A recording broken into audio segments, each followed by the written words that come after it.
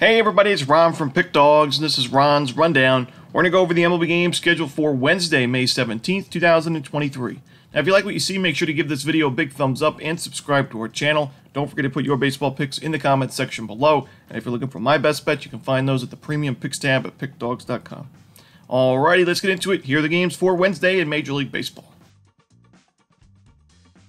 First up, it's the Pittsburgh Pirates taking on the Detroit Tigers. We're going to see Eduardo Rodriguez and Rich Hill on the mound, two lefties in this game. The Detroit Tigers overall this season, not too bad numbers against left-handed pitchers, especially in the last 3 weeks or so. But the Pittsburgh Pirates, in the last 2 weeks, their numbers have been near the bottom of the league in most important hitting metrics, team OPS, and isolated power. And you're facing one of the best lefties in baseball here in Eduardo Rodriguez, whose last 2 games against the Mets and the Guardians, 15 combined innings of shutout baseball with 17 strikeouts and only 3 walks to go with it. Both of those games were shutout victories for the Tigers, 5-0 and 2-0. And in fact, Rodriguez's last 5 starts for Detroit, the Tigers are 4-1 on the money line in those games. I like the Tigers in this game. That the price isn't too bad. I'm going to take Detroit on the money line. Next up, it's the Minnesota Twins taking on the Los Angeles Dodgers. Sonny Gray and Dustin May are your starters in this one.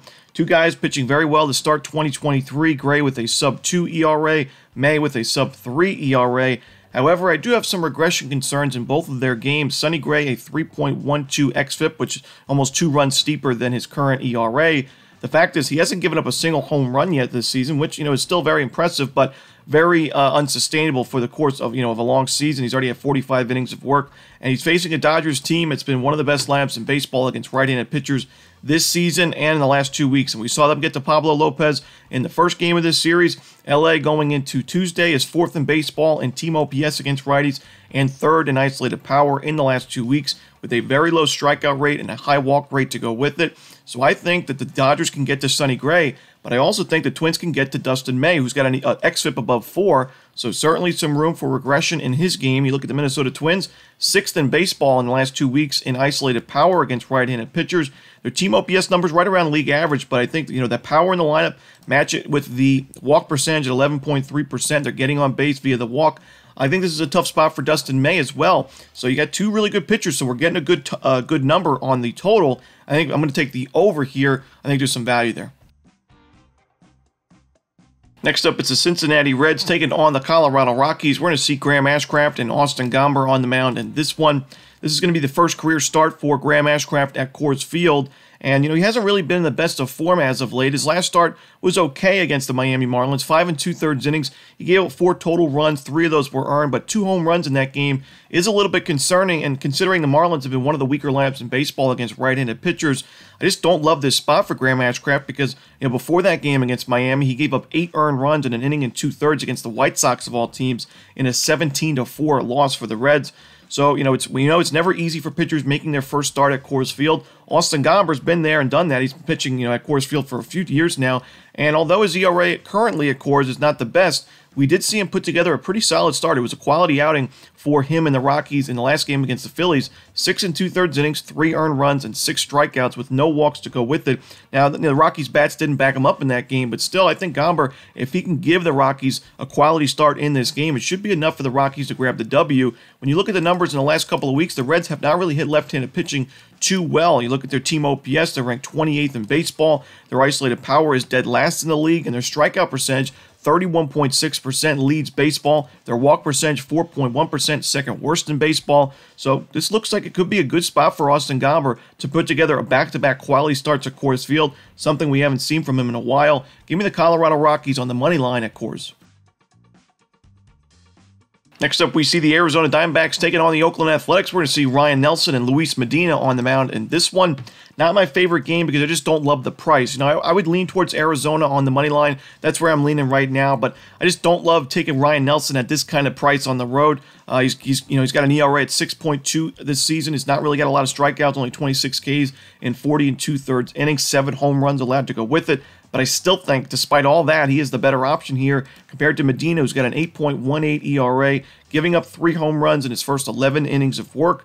His strikeout numbers are down. The walks are not really too much of a problem right now, but we know his control has been off. We saw it in the first game against Los Angeles. And then if this is a close game late, Arizona has the much better bullpen, the much better lineup to go with it. So I got to take Arizona in a lean here, but like I said, just don't see a ton of value in a price like this. Next up, we see the Philadelphia Phillies taking on the San Francisco Giants. Taijuan Walker and Sean Manaea are your projected starters for now, but there is no official lineup for this game, so we could see a pitching change. Now, right now, if this is the matchup, I'm leaning towards the San Francisco Giants on the money line.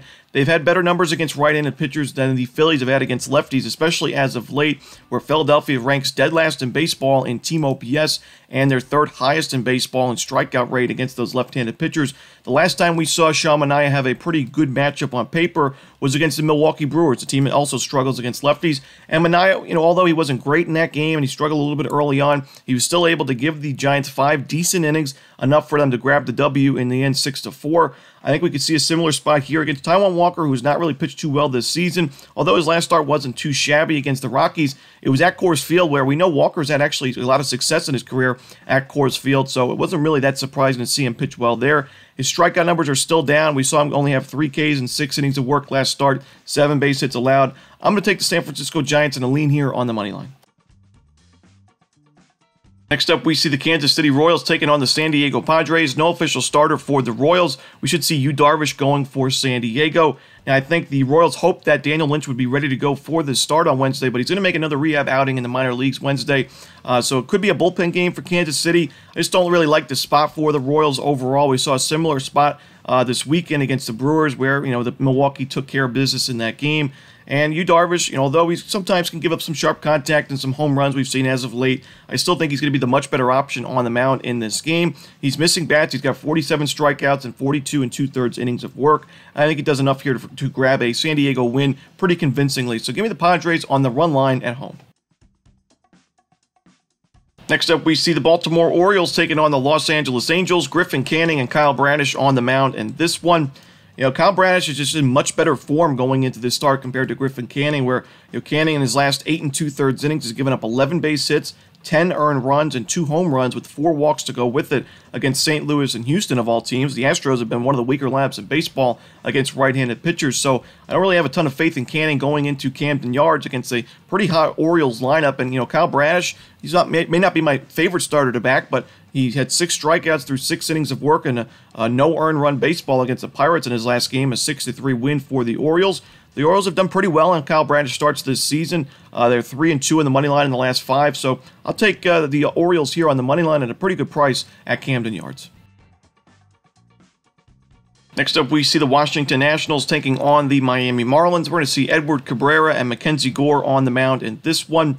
Edward Cabrera has really had a tough strength of schedule this season. You look at the teams that he's faced, teams that are either really solid against right-handed pitchers or do a great job at limiting strikeouts against righties, teams that have winning records. You look at the beginning of the year, he played the Mets twice. We know a team that works pitch counts, gets on base via the walk, and does not strike out much. And it wasn't a surprise to see the Mets earn 13 walks in the first 6 2/3 innings of the season for Cabrera, but it didn't get really any easier. Facing the Phillies, the Giants, the Braves, the Cubs twice. We know it's never easy facing the same lineup twice in a week. And then the Arizona Diamondbacks, another team like the Mets that works pitch counts, gets on base. So now Cabrera is facing a Washington Nationals team that has done much better against lefties and right-handed pitchers this season. They're a team that's always going to limit strikeouts, but they're also a team that doesn't really get on base much via the walk. And in the last 2 weeks, the Nationals are 5.6 walk rate against right-handed pitchers. That's second lowest in baseball. That benefits a guy like Cabrera, who has some control issues at times. The Nationals are also 21st in the league in team OPS against righties, and their power numbers are also near the bottom of the league. They're ranked 25th in baseball. So this looks like one of the better spots, probably the easiest spot of the season for Cabrera on paper. And the Marlins have hit lefties pretty well in 2023. Doesn't really look to be a great spot for Mackenzie Gore. The Marlins limit strikeouts. They have pretty good power numbers against lefties. Makes sense because they have a lot of right-handed batters in their lineup this season. So I'm going to take the Miami Marlins here on the money line. Even though Gore has that better ERA, I think this matchup benefits Cabrera a lot more. Next up, we see the New York Yankees taking on the Toronto Blue Jays. Garrett Cole and Chris Bassett are your starters. And this one, there's no doubting that Chris Bassett is in better form going into this start as he's pitched back-to-back shutout performances, 7 innings against the Pirates and 9 innings, a complete game shutout against the Braves. But I still think Garrett Cole is the better option here, and I like the Yankees in this matchup. We're getting a really good price with the Yankees in this spot because of Bassett's hot streak. But, Chris Bassett overall, still an ERA about at 3.49, where he only has 41 strikeouts and 49 innings of work. We know the control's been off at times this season, where at one point he was giving up at least 3 walks in 3 straight games, and 22 walks on the season in those 49 innings. The Yankees have done a really good job against right-handed pitchers as of late. In the last 2 weeks, you look at the numbers, the Yankees are 4th in baseball in isolated power, 5th in team OPS. They have a 15.6% strikeout rate, which is second lowest in the league, and a 10% walk rate, which is also top 10 in baseball. So to me, this is not a great spot for Chris Bassett. Garrett Cole's been able to miss a lot of bats this year, 62 strikeouts in 56 2/3 innings. He's been a winning pitcher, 5-0 this year with that 2.22 ERA. I like the Yankees in this ballgame. Give me the Yankees on the money line. Next up, we see the Seattle Mariners taking on the Boston Red Sox. We're going to see Marco Gonzalez and Brian Bayo on the mound in this one. To me, Fenway Park is not the best place to pitch in for a guy like Marco Gonzalez, who has had issues with the long ball in his career. Not so much to start this season, only 4 home runs allowed in 36 2/3 innings. However, we're starting to see those home runs be a little bit of an issue in his most recent games. In his last 4 starts, Gonzalez has given up at least 1 home run in 3 of those 4. So at Fenway Park against a Red Sox team that's improving against lefties, I do think Gonzalez struggles quite a bit in this spot. I'd much rather take Bayo, who's in good form going into this game, at a quality start at Atlanta against the Braves, 6 innings, 2 earned runs, and a 5-2 Red Sox victory. The Red Sox have won each of the last 4 games that Bayo has pitched in. And the big thing on why I like Bayo, not only can he miss some bats and earn those strikeouts, but he also gets a lot of ground balls. His last start, 14-3 ground ball to fly ball ratio against the Atlanta Braves, one of the bigger slugging teams in baseball that hit a lot of home runs. Bayo kept the ball on the ground there. I think he does that here as well. Give me the Boston Red Sox on the money line. In our next game, we see the Tampa Bay Rays taking on the New York Mets. Kodai Senga going for New York. No official starter for the Rays right now. Could be another bullpen game for Tampa Bay. I don't really trust Kodai Senga in this matchup against a very tough Rays lineup. The Rays aren't leading the league in walk percentage in the last 2 weeks against righties, but they're still a very patient lineup. They don't really strike out much. They have really good power numbers, and Kodai Senga's control has just been a problem this season. We saw in his last game, it really wasn't the walks. It was just a bad first inning against Cincinnati, giving up 8 base hits, 5 earned runs, and a home run in the final line for that game. And, Senga at times has given up 4+ walks.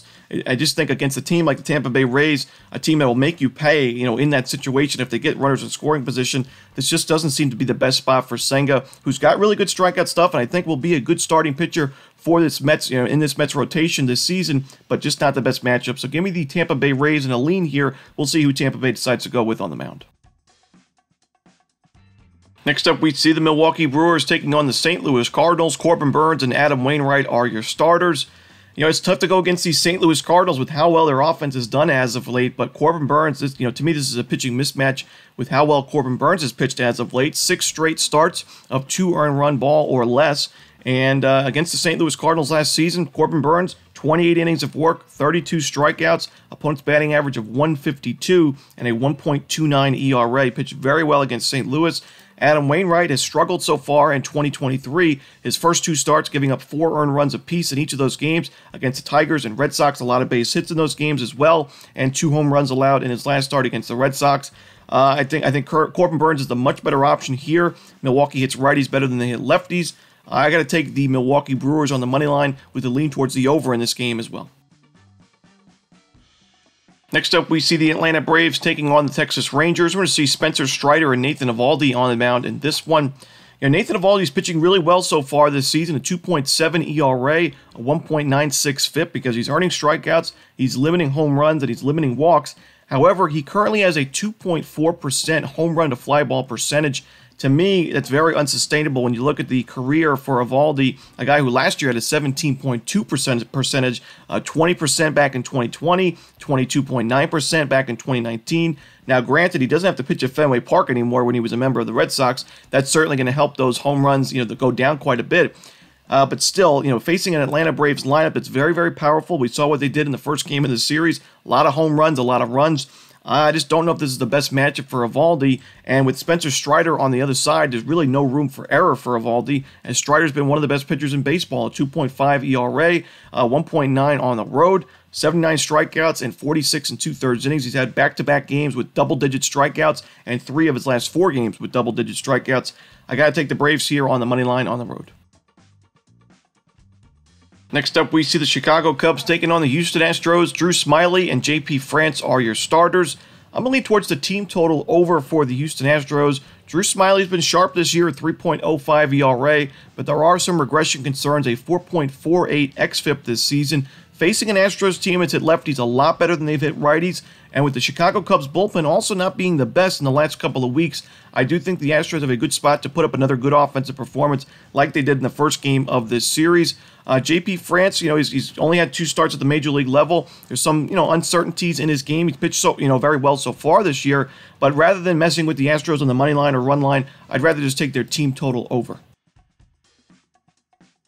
And the final game for Wednesday's card in Major League Baseball, it's the Chicago White Sox hosting the Cleveland Guardians. Mike Clevinger and Peyton Battenfield are your starters. You got Battenfield with a 4.45 ERA, but an even higher 5.36 expected ERA. Clevinger doesn't really miss a lot of bats himself, 4.79 ERA, even higher 5.64 xFIP. I do think both of these pitchers struggle in this game. The Guardians do a great job of limiting strikeouts already, so I think Clevinger, I don't think he's going to miss a lot of bats in this game at all. And we saw him give up another home run in his last start against the Royals. Makes it 5 straight starts with at least 1 home run allowed for Clevinger. So I think that the Guardians will be able to do some damage against him and a pretty weak White Sox bullpen in the end. But Peyton Battenfield also, his last start 6 innings, 5 total runs. 4 of those were earned against the Tigers of all teams. He has not pitched very well. His team also really hasn't backed him up in the run support department. I don't think it's going to be a problem in this game, but the Guardians have lost a lot of his games this season, and their bullpen's also not been very sharp in the last couple of weeks, where they're below average in Sierra in the last 2 weeks. So give me the over here in Cleveland and Chicago to end the night. And that's it. Those are the games for Wednesday in baseball. Hope you enjoyed this video. If you did, don't forget to hit that like button and subscribe. And don't forget to put your baseball picks in the comments section below. Again, if you're looking for my best bets, you can find those at Pickdawgz Premium. As always, this is Ron Romanelli. Good luck.